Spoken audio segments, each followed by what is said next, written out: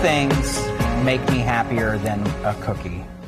Yeah. Like, it's just one of those things that generally makes you feel better. What if you could also do that and feel maybe a little bit better about yourself as you eat it? There's at least one in here where that's going to happen, right? Yes, Dirty Dough is a protein pack cookie.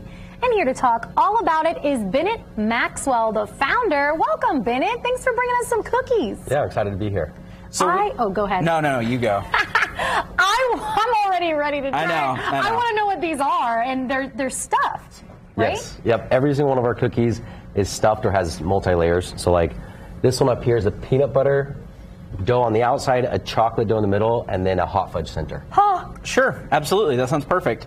I do want to talk about how you got this going, because like a lot of people wouldn't go, hey, let's just jump in the cookie business, but that's where you are at this point in life. What led you to do that? What was kind of that moment?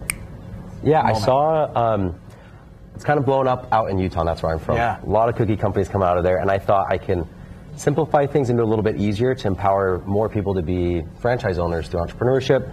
And so what we did is we centralized all of the dough making into one facility, and then we ship out these pre-portioned dough pucks. Okay. So they're baked fresh every hour at every single store, and then they come out with that, very unique look and taste, including like the protein, the triple layer, gluten-friendly, things like that. Genius. And your marketing, I must say, it just brings it over the top. You've got the alliteration of Dirty Dough, and this is my favorite, the pun here. Get in touch with your fillings. I love it. Yeah, that's very really clever. Cute. Nice job. So talk about how you came up with that.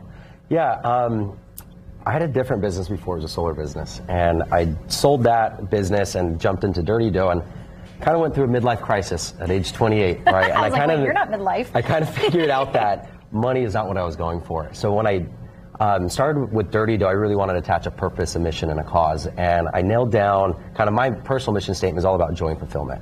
So how do you empower others and help others have more joy and fulfillment? A lot of that comes down to mindset and mental health. So all of this is like a mental health messaging, combating what I believe is causing a lot of the mental health crisis, which is expectations versus reality, right? Sure. So it's like life doesn't need to be perfect for it to be enjoyed, and that's kind of where we get this, like life gets messy, and that's okay. So you guys are all over the country. We're going to try some cookies here in a second, but you're in Indiana as well, a location in Fishers, another location opening up. What's it been like watching it expand the way it's expanded? Crazy good and crazy. So I think we've done 29 stores opened in the last 12 months, from our first store opening to our last store that just opened yesterday. All right, I'm going to try this one. What is this one?